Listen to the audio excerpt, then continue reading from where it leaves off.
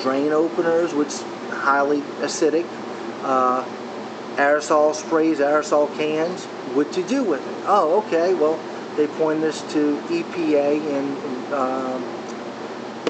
what was the other one? Environmental Protection Agency, and I can't think of the other agency. It's equivalent with the environment. Mm-hmm. And we sat down, talked. This is what we're looking to do, and okay, well, we'll get you some containers out to put different things in. And we tried our best to do what we could. If we saw it in the open, we'd pick it up, put it on the side. Well, we waited a week, called them up. We never did get our containers. Oh, we dropped them off in the wrong place. We'll have a truck by. Well, by the time the second call got placed, and before we got our containers, one of the EPA officials had passed. Mm-hmm. Well, with our pile of trash, as long as it was, it started to sprinkle one day. And our paint mixing system that applies all the tint to the paint was in the debris. Well, with the rain, it had gotten into the mixer and it started overflowing mm-hmm. and rolling out down the curb. Well, that put a screeching halt. If you move one more item, you'll be fine. Look, buddy, we tried everything possible. We asked for containers. We tried to do it right. Here's the cards of the people we spoke to. You know, this is on y'all, not us. So they shut us down. They called officials in Baton Rouge. They got on the phone with the owner. They told the owner, look, y'all are lying, that y'all didn't talk to nobody. Ma'am, this is the person we talked to. Well, they wouldn't have told you to push it out to the curb. We supply y'all with containers.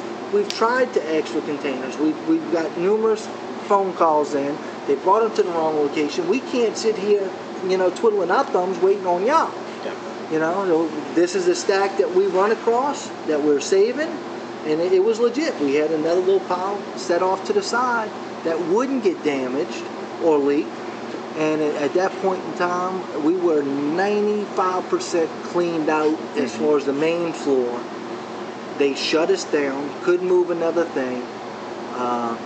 They come in, masks, white suits, body suits, rubber gloves, face shields, rubber boots. They had a decon area when they'd leave out the store. Now here we are working in shorts, boots, open face, you know, mud up to our elbows, and we working in it every day for a couple months. And here they come, shut us down, and before they would move one from inside the building to out, they had to go stand in a swimming pool, let pour water on them, and kind of decontaminate them, so to speak. And at that point in time, we didn't finish our warehouse area, and they come in, shut us down completely, vacuum trucks, sucked up the mud, sucked up, because of the oil that was in the mud, sucked everything up, cleaned it out, and basically finished the job for us. Good. You know, what was so funny is to watch the process of that agency. One container would have to go through 3 or 4 different people to touch it. The first person to pick it up, okay, this is an oil-based solvent, hand it to the next person. Okay, it contains blah, blah, blah, blah, blah. Log this down, they'd write it down, hand it to another person that would put it into a container. You know, here we are, we're tossing it 1 and 2 at a time into the containers once we were moving it around. And here they are setting it very gingerly down. You know, once they got the container half full, they'd wrap up the bag, seal it, and put a lid on it. You know, it's just, 5 people had to handle it before it got into the container. Ridiculous. This is Scott. Can I help you? I kind of know that. Oh, right. Well, yeah, they said it was all the way to Misha.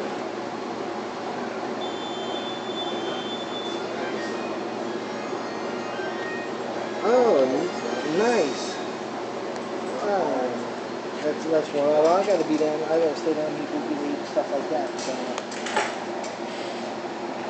how much? Let me know how it's moving. How much? Yeah, get Alrighty. it. Get it. Bye-bye. All right. So it's just, it was crazy. I had pulled hoping that this was a little bit higher ground than from where I lived. I lived 6 miles from here. Mm-hmm. I brought one of the vehicles I couldn't drive, parked it in the back, and we had borrowed a forklift from one of the crews that were helping clean up Mobile, and to move the car since it was flooded here. We pulled the rest of the door down, got in here. They didn't bring big enough equipment to move the large items. But before we could even move the car out, they had 4 guys holding a big plastic sheet. Now, everything around this entire area was covered with the same water, same oil, and same mud.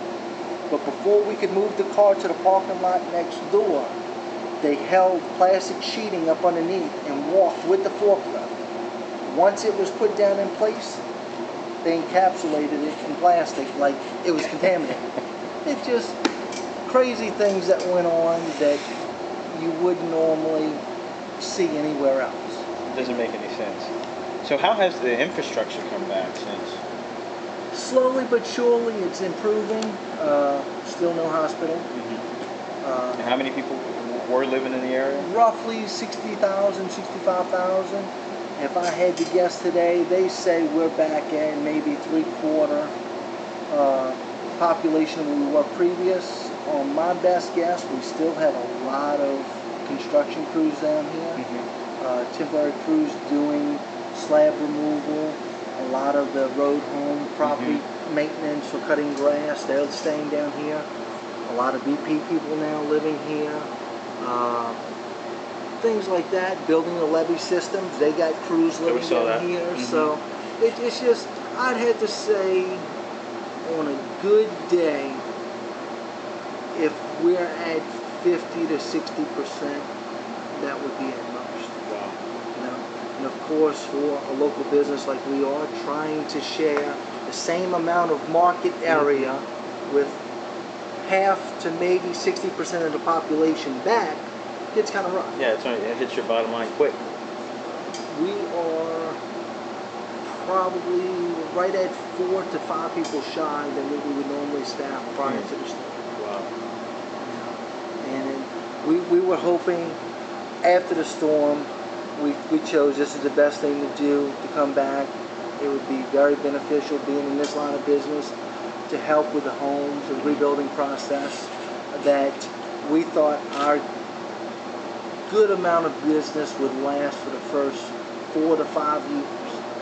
That was cut in half of what we projected before the economy took a dump.